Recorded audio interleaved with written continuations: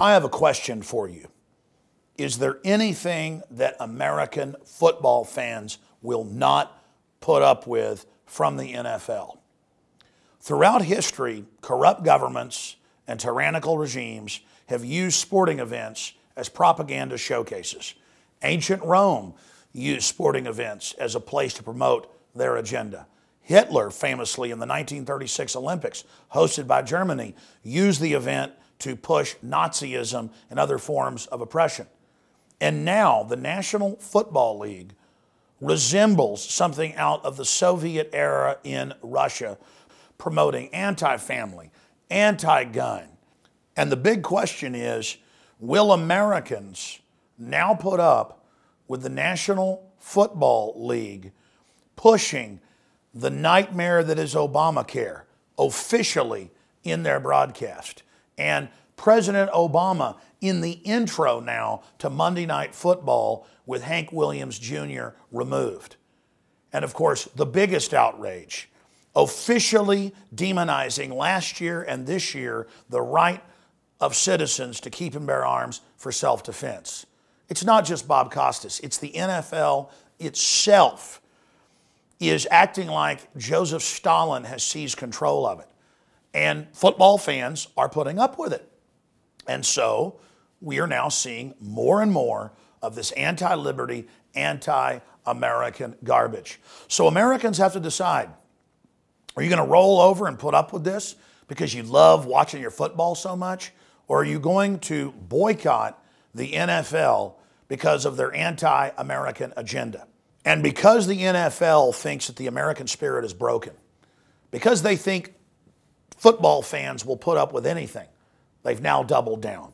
And they've banned any type of pro-Second Amendment advertising from the NFL and from the Super Bowl. Part of every day, some kind of anti-violence, anti-gun message. Every day, every school, at every level.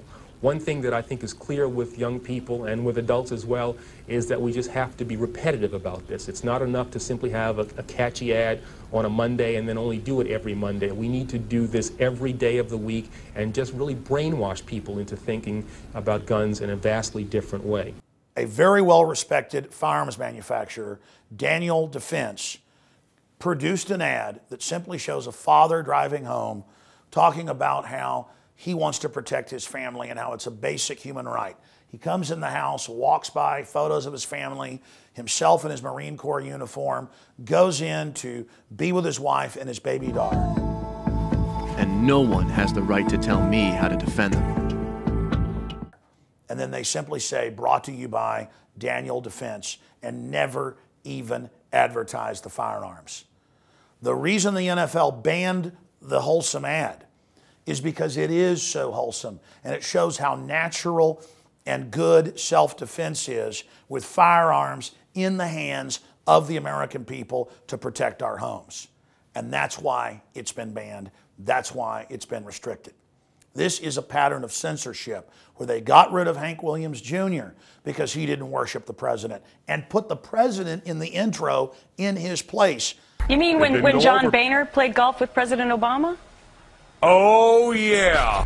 It'd be like Hitler playing golf with Netanyahu, okay? Okay. Not hardly. We have a war on the press now in this country. Even Democrats admit it's unprecedented. We as Americans have to come together in defense of the entire Bill of Rights, not just the Second Amendment, but the First Amendment as well, and have to send a clear message to the NFL that we're not going to put up with TSA groping us to get into the game, that we're not going to sit there and be bombarded by Obama administration messages at these gladiatorial events. And we're not going to see good, wholesome, pro-family advertising banned while they allow all this raunchy pop music garbage to be spewed at our families. The NFL is completely out of control. It is being used as a propaganda system against the American people. And if we don't have a serious boycott against the NFL and against their major sponsors, we will basically put up with anything, and the sky is the limit.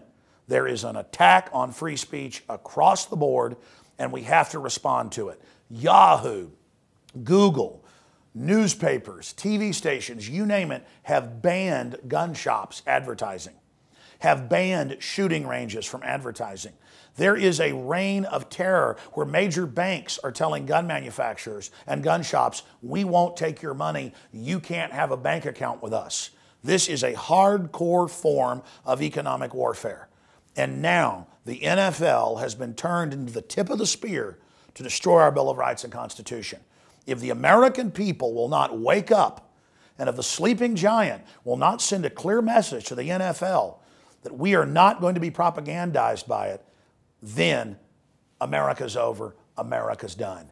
If they can take the so-called American pastime and turn it into an authoritarian bullhorn, we're done. Ladies and gentlemen, football is not the American pastime. 1776 and July 4th is about human liberty and the individual being empowered. It's not about giant, decadent, gladiatorial events that are about fame and fortune and shallow garbage. If Americans knew as much about our Bill of Rights and Constitution and about the free market and about what made this country great, if Americans knew as much about that as they did about how much some lineman can bench press, we would still be a free country. So will you trade liberty and the blessings of liberty for the NFL and for Obama? The choice is up to you. Contact the NFL, contact their sponsors, make your own YouTube videos, and tell the NFL, if you agree with me, that you are not going to put up with their propaganda. And if you think it's good that the NFL has been turned into a Soviet-style propaganda bureau, then by all means, put out your own videos in support of it. If you really want to live in North Korea, then tell us why tyranny is such a great thing. Let your voice be heard. Tell the NFL in phone calls and emails and on Facebook and Twitter that you're not going to stand by and be part of this, that you're not going to watch any of these games. You're not going to watch Fox that's going to air the Super Bowl, and that you're going to tell others to boycott it and spend time with their family or time at local churches and soup kitchens being with real Americans and not part of this modern Roman decadent spectacle that has become the National Football League. Give me liberty or give me death. As for me and my family, we are going to 100% boycott the NFL for the next couple years until they change their tune and apologize and promise to stop brainwashing the American people.